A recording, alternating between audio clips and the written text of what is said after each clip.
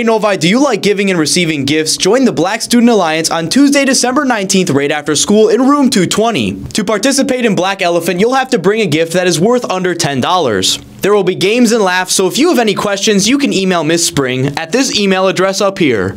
Hey Wildcats, just letting you know that on December 14th, Novi Ted would like you to join in after school to learn about research and play an escape room for prizes. They will be in the Media Center Forum, and snacks will be available as well. The Student Book Club is meeting this Friday, December 15th at 3:05 in the Media Center. They're discussing the book Girls in Pieces. Here's a flyer for more information. What's up, Novi? On this week's episode of My Career Quest, we will be exploring construction, trucks, cement, electricity. Let's get it done.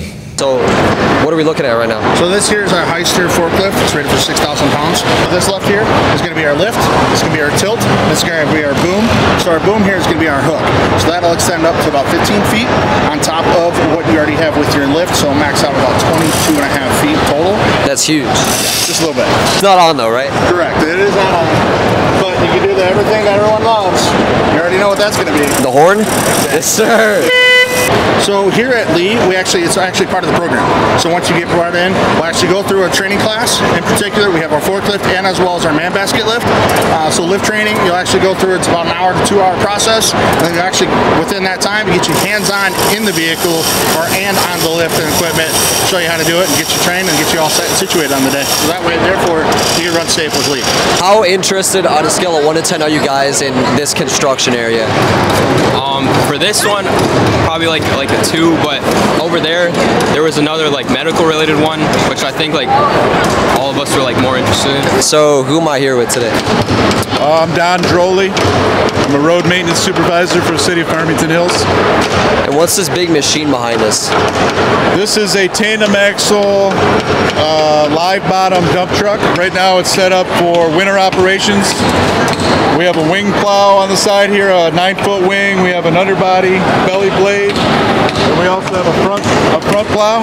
So if we were to get a 6, 7, 8 inch storm, this is what we'd be fighting it with. So I assume you're not just letting anybody drive these things, right?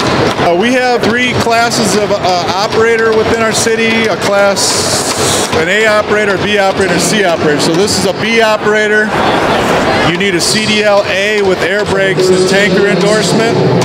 And usually you're with us for 2 to 3 years before you move up to an operator 2. For somebody wanting to get into this, what do they need besides those classes? Can they just graduate high school, go and work for you guys, or how does that happen?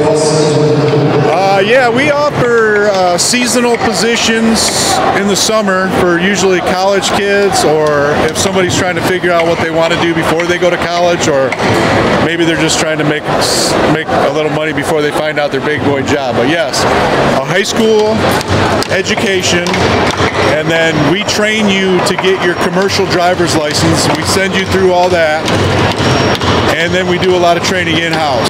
Thanks for watching this week's episode of the My Career Quest. Next week, stay tuned for the last and final section.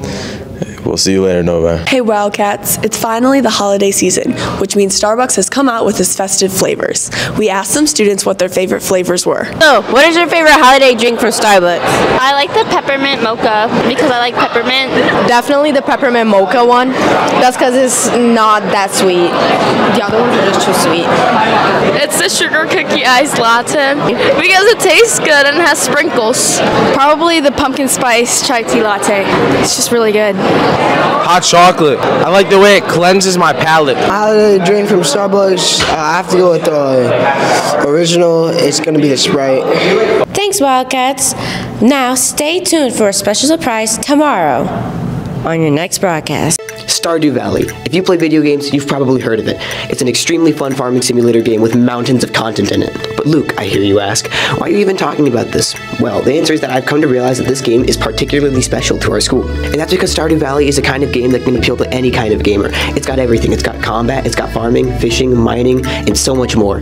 Because of this, both teachers and students around the school play this game, and it ends up really bringing them together. So I decided to interview one of those teachers, Mrs. Mrozek, and ask her about her experience with the game. I really got into Stardew Valley a few years ago, and I'm a millennial, so I'm really into like sim games.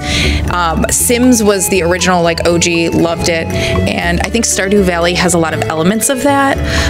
There's the farming part, there's the adventure part, there's building relationships. It's really kind of a cozy core thing. I felt like a lot of times there weren't either games that were more in my interests, or that when I would play, it would be really negative or just not a space that I'd want to be in. I think it's really cool that I have something that students can connect with, that, you know, a teacher can look at you and say, oh, how are you doing? How are your turnips doing? Or did you explore Skull Cave yet? So I think this is like a generational like transition thing where, you know, this game can function as like a bridge between generations. Well, there you have it. If you want a really fun game that you can talk with your teachers about, Stardew Valley is perfect for you. And what's even crazier is that because Stardew Valley is an indie game, its base price is criminally low at $15. And because Christmas is coming up, it's going to be going on sale soon. So I highly recommend that you pick it up. Well, that's all I have for today. And as always, this is Luke signing off. Do you have a story that you want featured on the Cat's Eye News? Email us at nhscatseyenews@gmail.com. Just send us details, pictures, and videos, and we'll do the rest. Thanks for watching another episode of the Cat's Eye News. Stay tuned for the last 5 broadcasts of 2023.